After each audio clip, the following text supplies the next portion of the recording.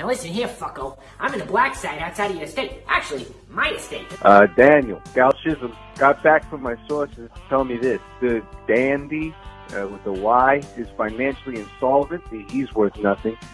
You own those properties, in fact, and as your tenant, he is beholden to you.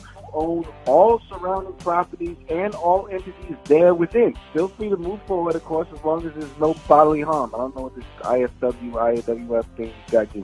Is it investment or something? All right, call me back. You can call me Danny Landlord now, and I want my rent in full.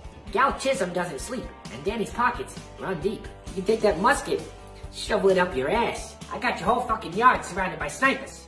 Now if you'll excuse me, I gotta direct my son Derek to the safe zone so I can get him to lacrosse practice on time.